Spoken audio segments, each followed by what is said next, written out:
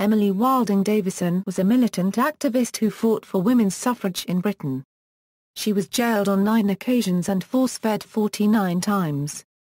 She is best known for stepping in front of King George V's horse Anmer at the Epsom Derby on June 4, 1913, sustaining injuries that resulted in her death 4 days later. Emily Davison's funeral on June 14, 1913 was organised by the Women's Social and Political Union. Thousands of suffragettes accompanied the coffin and tens of thousands of people lined the streets of London. After a service in Bloomsbury, her coffin was taken by train to the family grave in Morpeth, Northumberland. Modern historians agree that Davison was trying to disturb the Derby in order to draw attention to her cause, rather than to commit suicide, and 2013 analysis of newsreel has supported the idea that Davison was reaching up to attach a scarf to the bridle of the king's horse. Analysis of newsreel also indicated that her position before she stepped out onto the track would have given her a clear view of the oncoming race, further countering the belief that she ran out in a haphazard way to kill herself. Early life and education. Davison was born in Blackheath, London, the daughter of Charles Davison and Margaret Davison.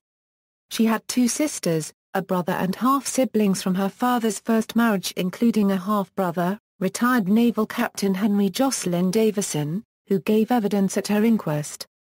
She later attended Kensington High School and won a bursary to Royal Holloway College in 1891 to study literature and modern foreign languages. She took up a place in January 1892, but she was forced to drop out the following year when her father died and her mother could not afford the fees of £30 a term. She then became a private governess before becoming a teacher in Edgbaston and Worthing, raising enough money to study biology, chemistry, English language and literature at St Hugh's College, Oxford. She obtained first-class honours in her final exams, though women were not at that time admitted to degrees at Oxford. Davison then began teaching the daughters of the Muirhouse family in Stratton, Northamptonshire. Activism. In 1906, Davison joined the Women's Social and Political Union. Formed in 1903 by Emmeline Pankhurst, the WSPU brought together those who felt strongly that militant, confrontational tactics were needed in order to achieve women's suffrage. In 1908, Davison left her teaching post to dedicate herself completely to the movement. In the same year she entered the University of London examinations as an external candidate for a degree in modern foreign languages. She gained a reputation as a militant and violent campaigner. On her own initiative and without WSPU approval, her actions developed from disrupting meetings to stone throwing and arson. She was arrested and imprisoned for various offences 9 times, including a violent attack on a man she mistook for the Chancellor of the Exchequer, David Lloyd George. During many of these prison terms she went on hunger strike and was force-fed. On April 2, 1911, the night of the 1911 census, Davison hid in a cupboard in St Mary Undercroft, the chapel of the Palace of Westminster, overnight so that on the census form she could legitimately give her place of residence that night as the House of Commons. The 1911 census documents that were uncovered state that Emily Wilding Davison was found hiding in the crypt in the Houses of Parliament. In 1999 a plaque to commemorate the event was set in place by Tony Benn MP. In June 1912, near the end of a 6-month sentence in Holloway Prison for arson, she reacted to an episode in which she and dozens of fellow suffragettes were force-fed, by throwing herself down a 10-metre iron staircase. Her intention, as she wrote afterwards, was to stop the suffering of everyone else by carrying out this action. As a result she suffered severe head and spinal damage, causing discomfort for the remaining 12 months of her life. Injury at Epsom Derby. On June 4, 1913, Davison attended the Epsom Derby. As the race was underway, she ran onto the track and attempted to grab the bridle of Anmer, the horse owned by King George V. The horse collided with her and she fell to the ground, where she was trampled by its hoofs as it too fell. Meanwhile, the jockey, Herbert Jones, was thrown but at his foot caught in the stirrup. The horse did a somersault, got up, and resumed running the race, dragging the unconscious Jones before his foot came loose. Bystanders unsuccessfully attempted to revive both Davison and Jones, before they were carried off by ambulances. Davison's purpose in attending the Derby is not clear. She had purchased a return rail ticket and a ticket to a suffragette dance later that day, both of which are now in the collection of the Women's Library in London, which suggests that martyrdom was not her intention. Although it later became clear it was the only type of rail ticket available for purchase, it is noted that she carefully kept the return half in her purse. Further evidence is a postcard she wrote to her sister Laetitia, who lived in France and to whom she was very close, which suggests she was going on holiday a few days after the Derby to visit her sister and her niece. It is a possibility that she entered the racetrack in order to attach a flag to Anmer, so that when the horse crossed the finishing line, it would be flying the WSPU flag. According to police reports, 2 flags were found in her possession. The Copyright News captured the incident on film.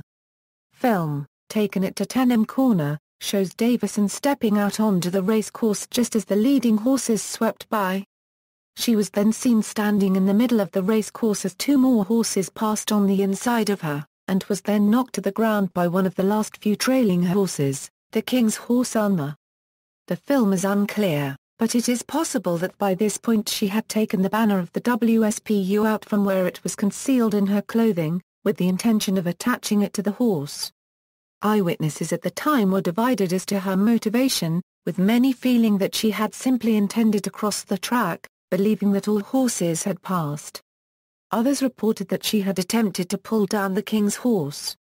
It is sometimes suggested that a few weeks beforehand Emily Davison and other suffragettes were practicing grabbing horses in the park near her mother's house in Morpeth and that they drew straws to decide who should be the one to go to Epsom. Horse racing historian Michael Tanner, in a 2011 TV interview at Epsom, pointed out that, as Emily Davison was standing on the inside of the bend at Tottenham Corner amidst heaving crowds, and with no racetrack commentary as there is today, it would not have been possible to know whether the King's horse had already gone past. In addition, considering the speeds the horses were going, it would not have been possible for her to identify any particular horse even if she had meant to. This suggests that the fact it was the King's horse that she collided with was just a coincidence. Tanner later described the story of her practicing with galloping horses and drawing straws as folklore at best, pure hokum at worst, emphasizing that by 1913 Davison's modus operandi was acting alone. No one knew of her plans, in Morpeth or elsewhere. The most recent theory is that she intended to throw a votes for women sash around the neck of the King's horse to gain publicity for her cause. A sash apparently found at the scene immediately after the collision was recently purchased at auction by author Barbara Gorner, the closest losing bidder being the Jockey Club, and now hangs in the Houses of Parliament. This theory received support from a 2013 examination of the incident, in which forensic experts examined and correlated footage captured by 3 different newsreel cameras, and determined that Davison was much closer to the start of the bend than had been previously assumed, and so would have had a much clearer view of the oncoming horses than previously thought. It concluded that Davison, who clearly carried in her hand something that could have been the folded votes for women sashes she ducked under a barrier and onto the course, did intend to attach it to the King's horse, and that there was no question of her deliberately throwing herself under the horse. However, in his 2013 book The Suffragette Derby, Tanner examined the provenance of this sash, which is in fact a scarf, and found it wanting. Its original owner, Richard Pitway Burton, was not Epsom's clerk of the course, as claimed, but an East End docker with no racing connection whatsoever. Nor, he argued, could the article in Davison's hand be safely identified as a scarf in the first place. The evidence was skewed to suit. In a letter to the Racing Post, Tanner went on to deplore the reiteration of several myths attached to Davison that he had debunked in his book, and expressed deep reservations about the film footage analysis, stressing once more that from her position wedged tight against the rail, Davison would need to have been on a 20-foot ladder to have seen over the heads of the people to her right and then the leading bunch of 9 horses to single out the figure of Anmer hidden behind. She was already ducking under the rail as the first horses passed and had missed 2/3 of the field altogether, which for all she knew may have included Anmer. It was pure chance that she stumbled upon Anmer. Death. Davison died 4 days later in Epsom Cottage Hospital due to a fractured skull and internal injuries caused by the incident. Jones suffered a mild concussion, but allegedly was haunted by that poor woman's face for much longer.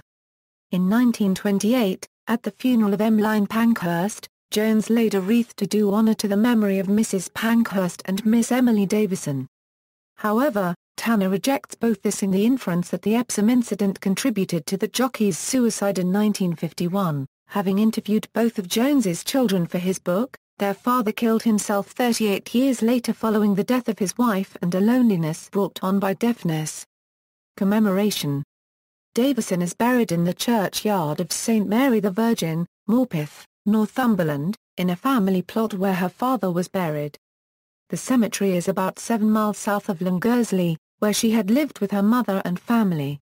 A memorial service, which attracted a great crowd, was held at St George's Church in London on June 14, 1913.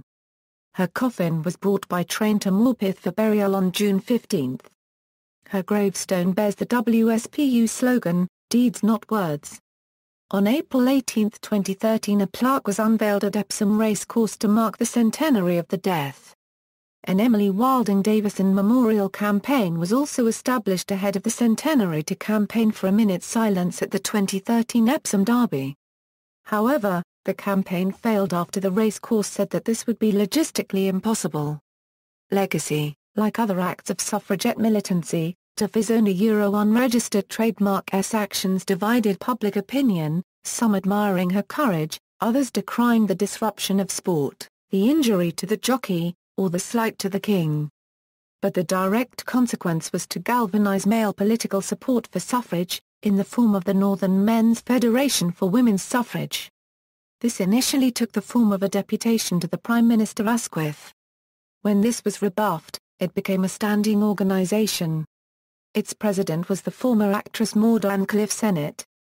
It was mainly composed of town councillors, ministers, lawyers and similar civic figures from Glasgow and Edinburgh, and had little following beyond central Scotland, even in Davison unregistered trademark Northumberland. Beyond the federation, it is difficult to distinguish Davison's effect from that of the broader militant tradition in Britain, which continued until the political landscape was changed by the outbreak of World War I. Emily Davison is the subject of an opera, Emily, by the British composer Tim Benjamin. She is also the subject of a song by American rock singer Greg Kihn, whose elegy Emily Davison is included on his first album, 1976's Greg Kihn. In 2014, English folk singer, Maz O'Connor, released a track Derby Day viewing events as if she were a young boy watching the race sat on his father's shoulders. The track is included on her album, This Willowed Light. See also, List of suffragists and suffragettes, Timeline of women's suffrage organizations, references. External links, an exhibit on Emily Davison, London School of Economics. History Learning Site Bio, writer Barbara Gorner on Women's Parliamentary Radio claiming Davison's death to be a tragic accident not suicide. Picture of the plaque placed by Tony Benn in the House of Commons, the original Pather copyright footage of Emily Davison running out of the crowds at the Derby, film about Emily Davison showing the collision at approximately 4:02 on YouTube. Emily Wilding Davison. Suffragette. Find a grave. April 11, 2005. Retrieved August 18, 2011. Emily Wilding Davison, a poem by Ethel Roald Wheeler, published in the Daily Herald on 14 June 1913. Paid video of the accident. Archives. The archives of Emily Davison are held at the Women's Library at the Library of the London School of Economics, Ref 7 EWD.